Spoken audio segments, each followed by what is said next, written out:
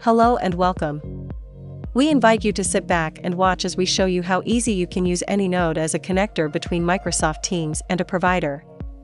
Microsoft enables its Office 365 customers with direct routing to connect their Office lines to the Office 365 phone system directly.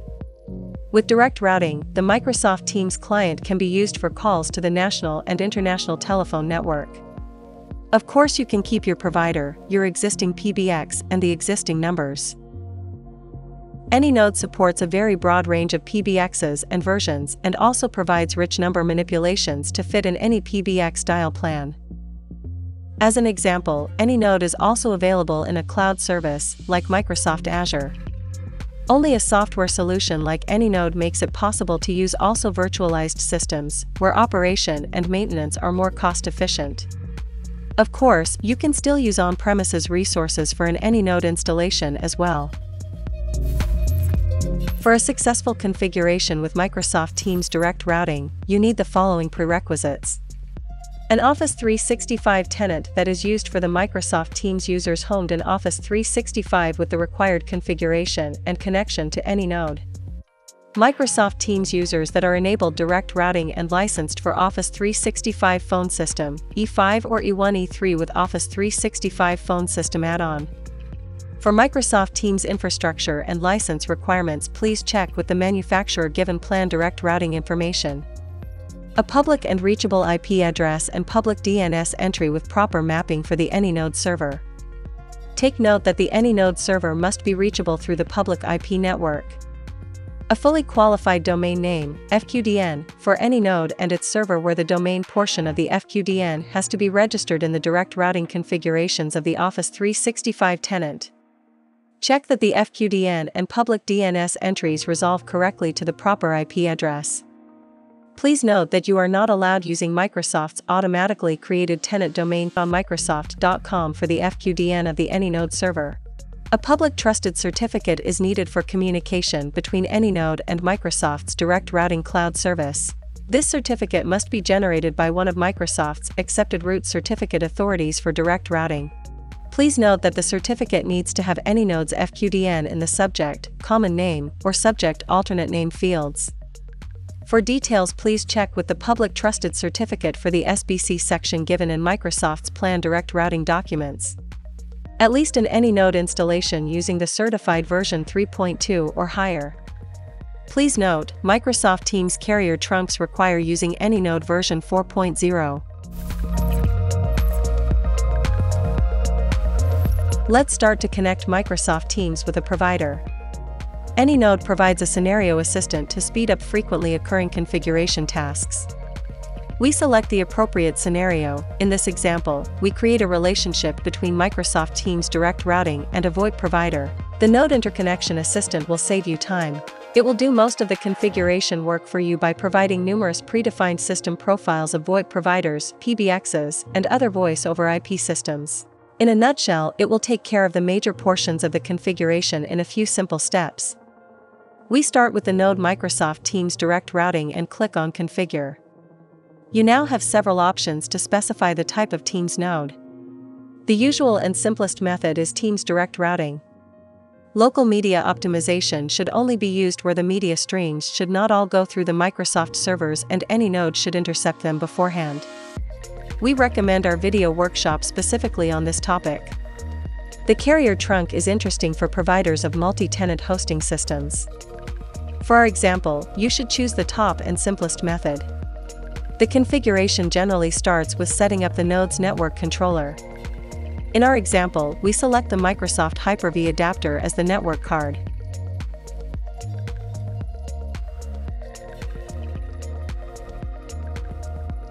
The wizard has automatically entered the ports at this point. Teams is always set to TLS. The Teams node suggests port 5067 by default. This is the port on which any node expects the incoming TLS connections from Teams. This port must be configured on the Teams side in the PSTN online gateway. The next step is to provide a certificate and a corresponding private key. It is also possible to generate a certificate signing request, CSR, and a corresponding private key. The certificate must be generated by one of the following root certificate authorities listed in the Microsoft 365 docs under Plan Direct Routing. By default, the import of the certificate and/or private key function is always enabled. We will now perform this. We import the private key and then the certificate. In our example, we first select the key and then the certificate chain, because here the certificate is already included. You can either select both files at the same time or select one after the other, i.e. go to choose files twice. The order in which you select the files is not important. Click on Finish to complete the import. An overview of the imported certificate will then be displayed. The certificate chain is automatically recognized and entered by the wizard. Next, you have to determine the fully qualified domain name that was configured in Office 365. Anynode can automatically determine the appropriate FQDN names from these certificates. These are listed and offered for selection. Basically, you have to select the FQDN that has already been configured for any node in Office 365. The name of this node is, as always, freely selectable. The wizard has already inserted a suggestion here.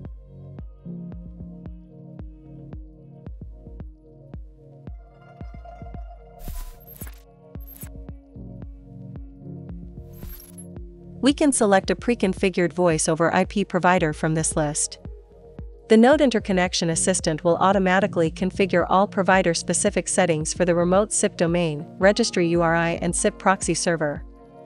If the desired provider is not in the list, we can select other VoIP provider which is located at the top of the list. For our example, we will now select other VoIP provider. The configuration again generally starts with the setup of the node's network controller. In our example, we select the Microsoft Hyper-V adapter so that the node communicates via the associated IP address. Next, define the ports to be used for SIP signaling.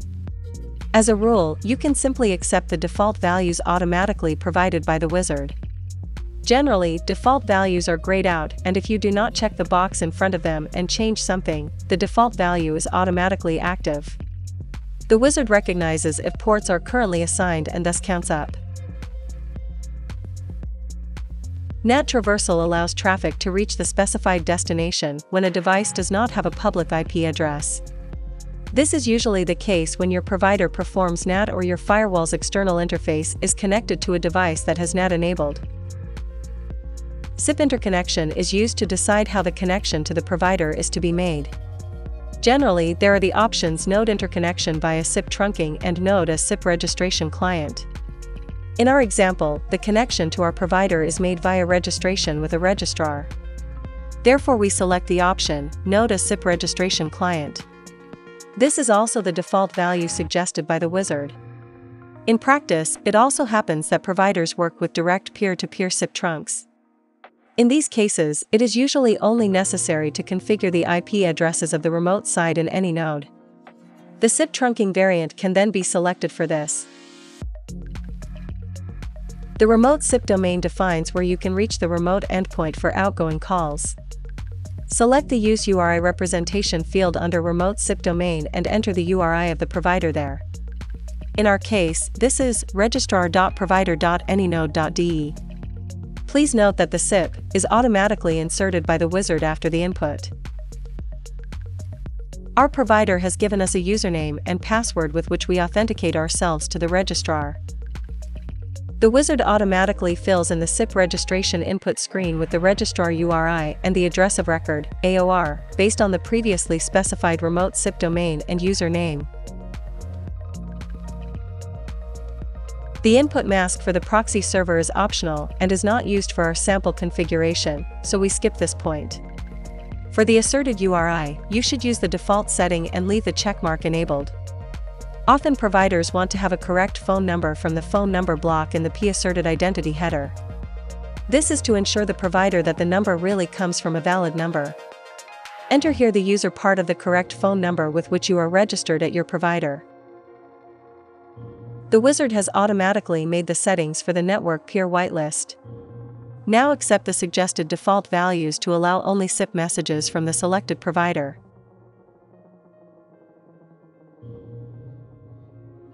Here you can already enter manipulations for call numbers.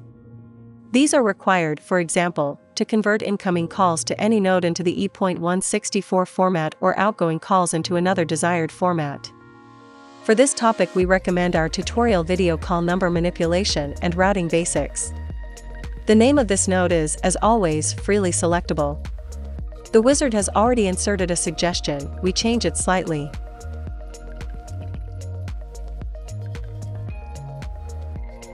Indetermination of routing type, an important security feature of any node, is used again in this case. The destination number, which comes from the provider, is checked each time for the correct route number. Only calls that are really for the route number will be allowed. Select Use Direct Routing with Prefix filter and enter the route number with prefix in E.164 number format. Click on Finish to exit the wizard.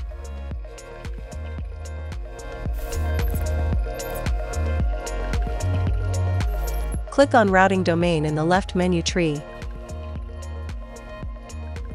You will notice that the wizard has already created the desired routes here. You can find more information about routing in our tutorial video, Number Manipulation and Routing. Don't forget to finally accept the configuration by clicking on Commit.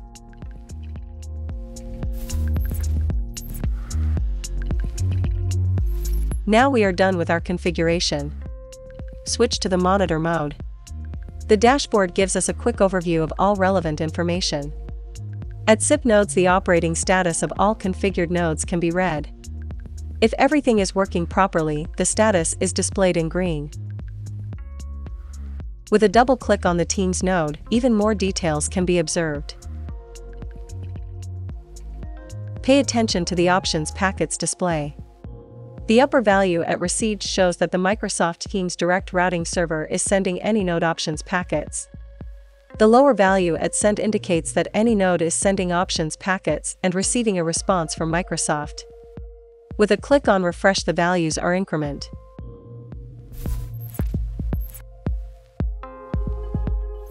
We are now performing a call test. External numbers can now be reached with the Teams client. The Teams client always dials numbers in E.164 format. This should be supported by the provider. If not, the numbers can be converted as needed using the manipulations. In the active sessions, it can be noted how the call from the Teams client uses the route to the provider. Of course, the call in the other direction from the provider to the Teams client is also possible if the Teams number is dialed. In this case, the route moves to Microsoft Teams Direct Routing. We have reached the end of this video workshop, and thank you for your attention. Have a great day.